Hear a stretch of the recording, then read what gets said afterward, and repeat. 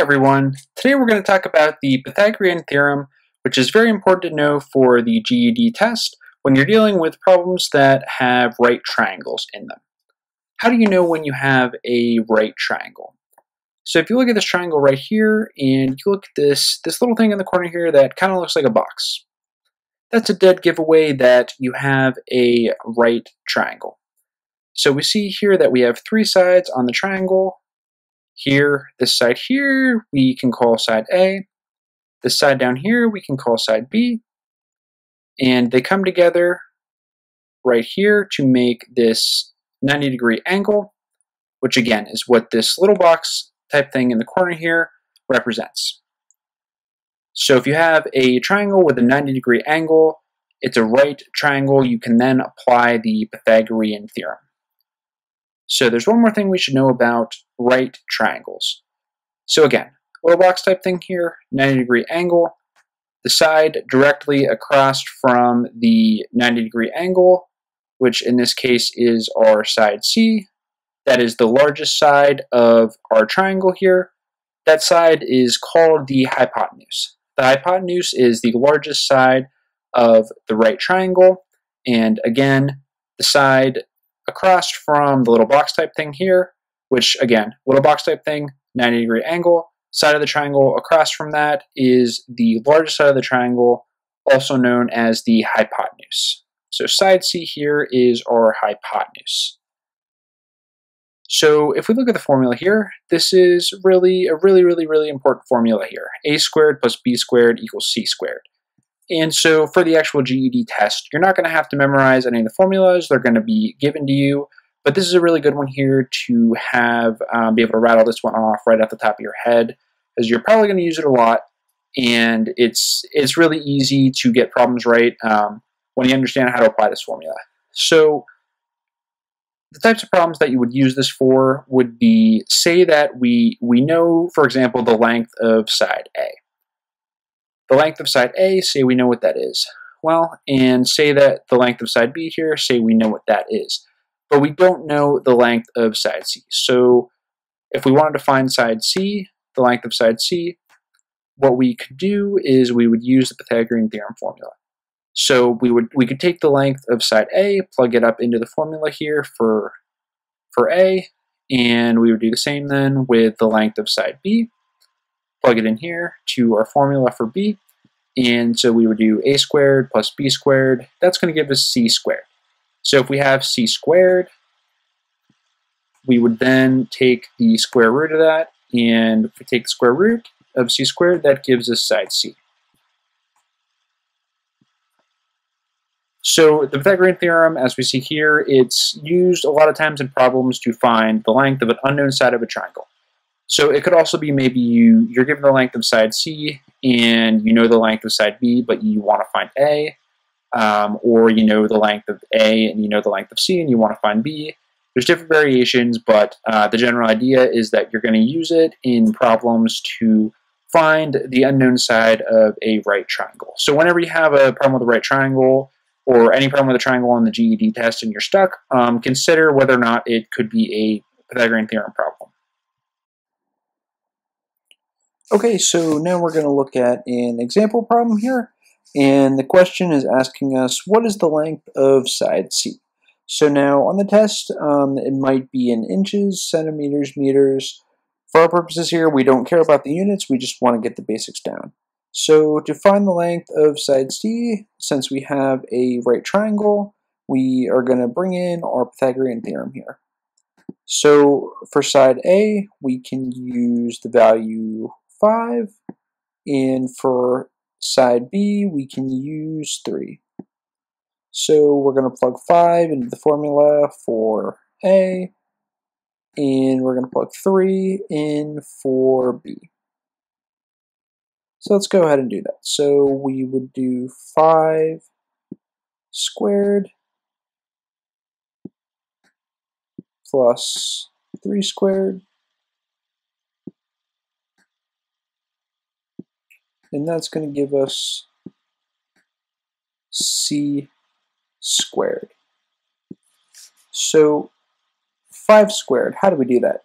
Do we do 5 times 2? or do we do 5 times 5? Well, hopefully you know that in order to do 5 squared, we would just multiply 5 by 5. So 5 times 5 is 25. And so the same thing here with 3 squared. We don't do 3 times 2, we do 3 times 3. 3 times itself. So 3 squared gives us 9. So we now have 25 plus 9. And 25 plus 9 is going to give us 34. So we now know that c squared equals 34.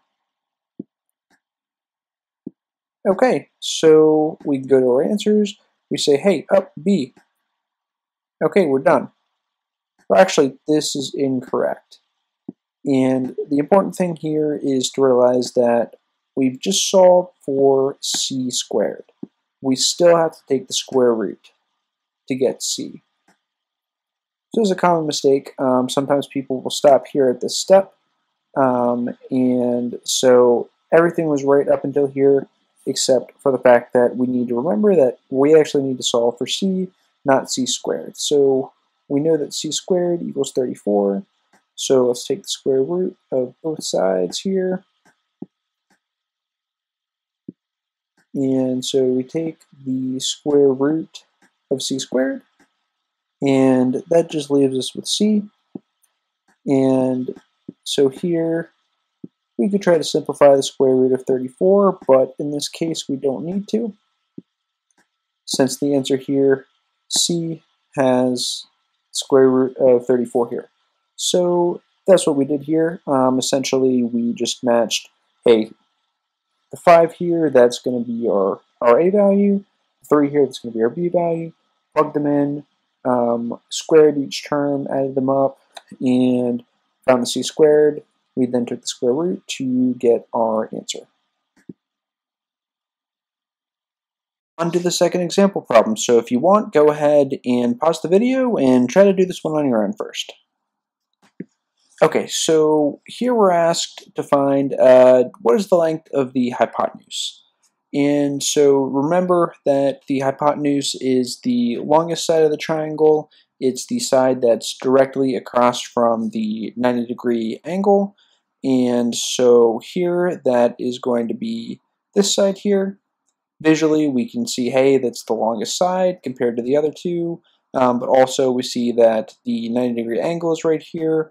And across from it, side we see is length 27. 27 inches, centimeters, meters, again, it's not clear what the units are here, but it doesn't matter, we're just trying to get the basics down. And so we see that answer C is going to be the correct answer. We're almost done, so we have one more example problem to go over. So go ahead, if you would like to pause the video, try it on your own first. So here we want to find side A. We know the other two sides of the triangle, so let's go ahead and review the Pythagorean Theorem. And so it looks like here our B is going to be 2. So side B of the triangle is length 2. And so our C here we know is going to be 4. And so A is what we want to find. So let's go ahead and try to plug in what we can here. So our a squared term, we do not have that, so we're just going to leave that go. But we do know b, so b is going to be 2. So we'll put in 2 squared, and that's equal to c squared. So our 4 is equal to c here, so we can write 4 squared.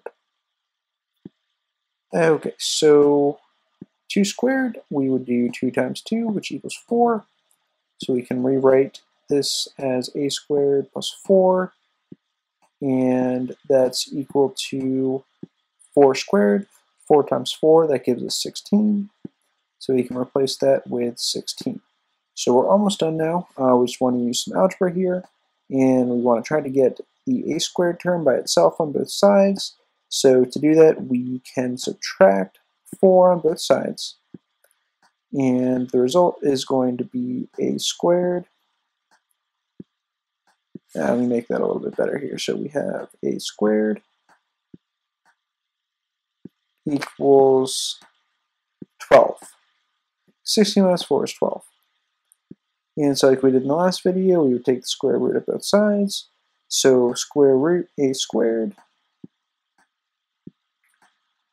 Let's see. We have square root a squared equals the square root of 12. And so that gives us, the answer is C. This is not really that helpful here because it looks like either D or E is going to be right. So which is right, A or B? So here we're going to go over a trick here which has to do with simplifying square roots. And so the best way to think of this is to look at 12 and think of factors that multiply together to give us 12. So we know that 1 and 12 will work, 2 and 6, and also 3 and 4. So if we look at these pairs of numbers, the pairs being 1 and 12, 2 and 6, 3 and 4, do we know what the square root is for any of these numbers? So hopefully you are aware that the square root of 4 is 2, and the reason is because 2 squared gives us 4, so if we go the other way, we take the square root of 4, gives us 2. So we want to pay close attention to this pair right here. So we can rewrite the square root of 12 as the square root of 3 times 4. And we can simplify that even further here, as we can say the square root of 3 times square root of 4.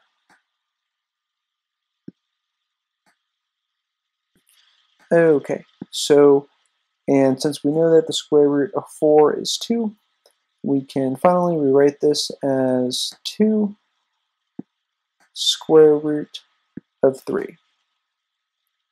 Okay, so hopefully that makes sense there. The point of the lesson is the Pythagorean Theorem. It's not necessarily how to simplify square roots, but hopefully you were able to follow this.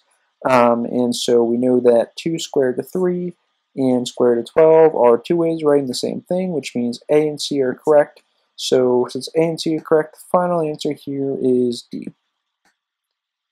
Okay, so let me just recap how I did that here. So we see that we have A squared that equals 12. So to find the square root of 12 without using a calculator, all I did was I listed the factors of 12. I listed numbers that multiply together to be 12. So, you know, we have 1 and 12, 2 and 6, 3 and 4. So you won't necessarily have to, let me just highlight this with the box here. So like on a test, if you had to take a square root without a calculator, you wouldn't necessarily have to do this. We just did this so that we can see that, hey, 3 and 4, the number 4, well, we know that the square root of 4 is 2. So contrast that with 6 or with 12 or with 2. You know what the square root of 2 is off the top of your head. You know what the square root of 6 is. What about the square root of 3? So those are things that you wouldn't really know without using a calculator, except so 4 is an example of a number that we do know that the square root of 4 is 2. So that's why we pick 3 and 4 here. So 3 times 4 gives us 12.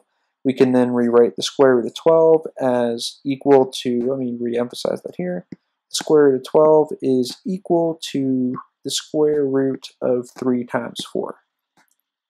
Okay, so then we broke that up even further, and we rewrote it as the square root of 3 times the square root of 4.